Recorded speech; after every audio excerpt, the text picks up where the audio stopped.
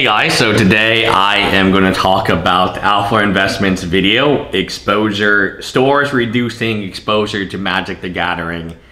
And I'm just going to give you a numbers example of why stores are not going to carry as much Magic the Gathering. Magic the Gathering is very cost intensive. It comes down to the player base. And again, people don't want to ever tell you the truth about this situation, but let me take another example, a more extreme example, also Wizard of the Coast. Wizard of the Coast loves getting free work. Remember the whole Christine Sprinkle? They never paid her a dime to use her likeness and image on photos for GP Vegas, which was the largest event. They don't pay their judges. In fact, the judges pay them or pay a third-party organization. They don't pay anybody. You have artists not being paid, and it really comes down to that mentality. So as a store, you offer a play environment for, let's take Dungeons and Dragons. These kiddos, they can be there for many, many, many days. They can go there, have a giant campaign. The campaign takes 90 days and they're not really buying anything. They bring outside food. They meet up at your place, kind of almost like a local library that's open really late at night. They use your electricity, they use your bathroom, they use your extra parking, right?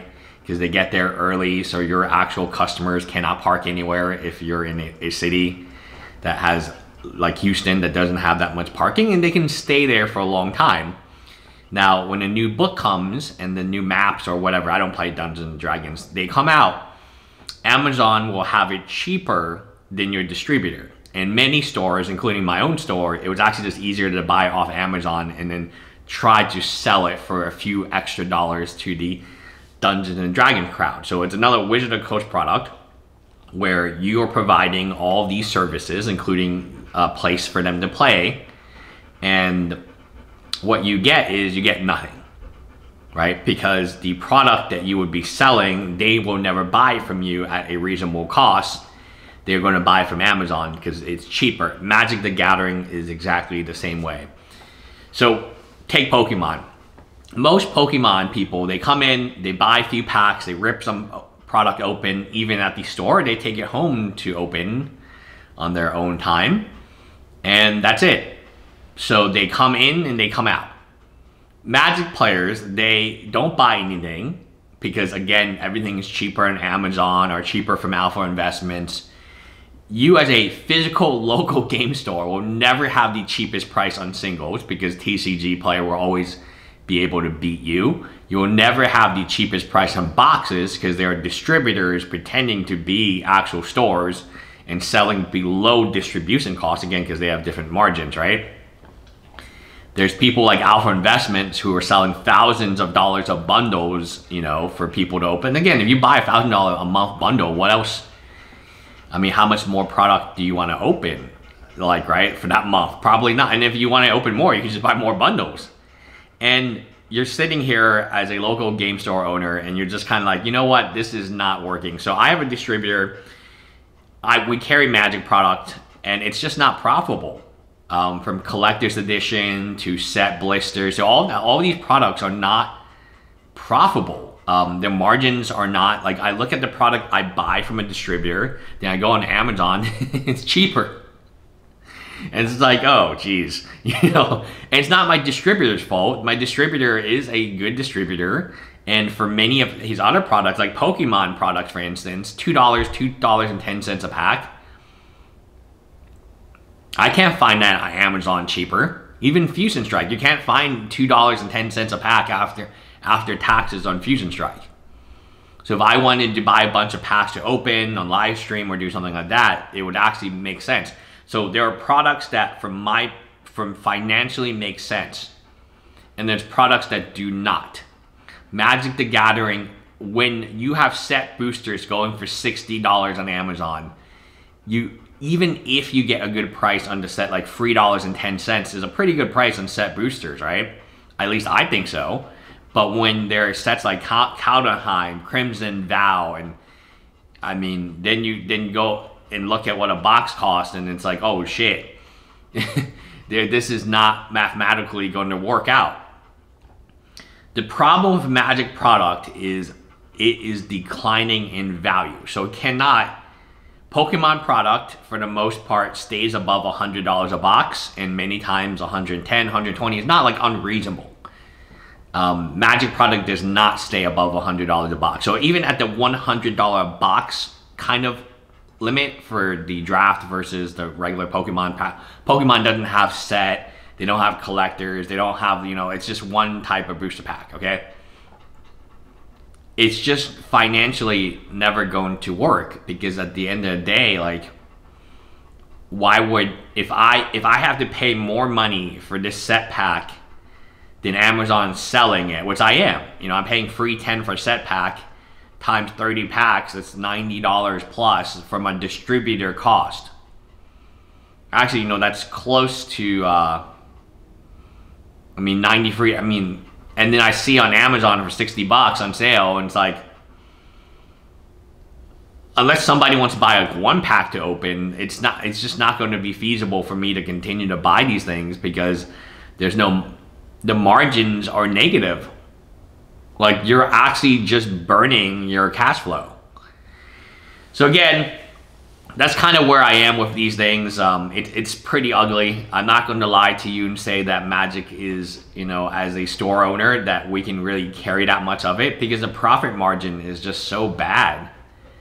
I mean, we have a distributor and we still can't match Amazon prices. And that should scare you, because when, and these are regular Amazon, imagine when they go on massive discount.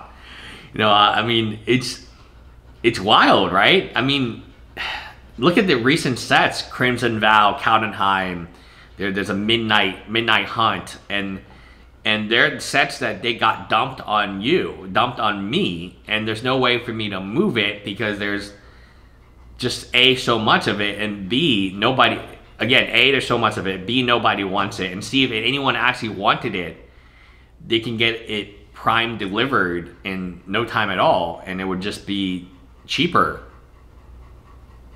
And, you know, I think one point I want to make, Tulare Community College, right, he makes a kind of funny point, where for the Prime Day, Amazon Prime Day, to celebrate the 30th anniversary, they were actually promoting all the deals there. So they had like their own Prime deal was going on at the Prime Day, the second Prime Day, because one Prime Day is not enough.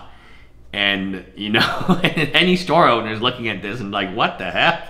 It was like a set booster for, I bought them too. It was a set booster for like 60 bucks. It was like a draft booster for like 55, and then some EDH decks for like, you know, for like under cost. Well, I mean, like, what are you gonna do? Like, I don't understand. I mean, what are you gonna do when the biggest online seller has prices? And it's not just them, right? Your competition is also Alpha Investments. It's anybody online, and you might go, oh, well, if the customer is physically there, why can't you make a sale for them? The customer is there. The Magic customer is there not to buy things from your store. They're there to take time from you. They want free tournaments. They want to just hang out for hours and hours and hours, right?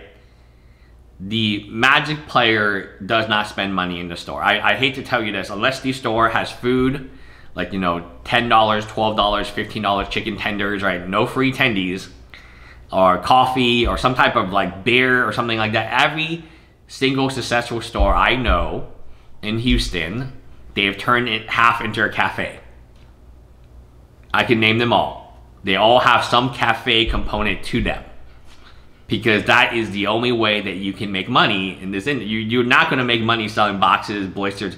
Like I just explained to you, it's negative margin, meaning the price that I get my cards from a distributor at is more money than if I just went on Amazon as a store. That is not true for Pokemon. That's not true for My Hero Academia. That's not true for Fire Emblem Cipher, which is a dead game, by the way, if I order from Japan. It's not true for like any other card game. It's true for one card game. And that card game is Magic. So what is the problem? I mean, the problem is that it's a financial losing. I mean, you have to be a mathematical idiot not to figure this problem out.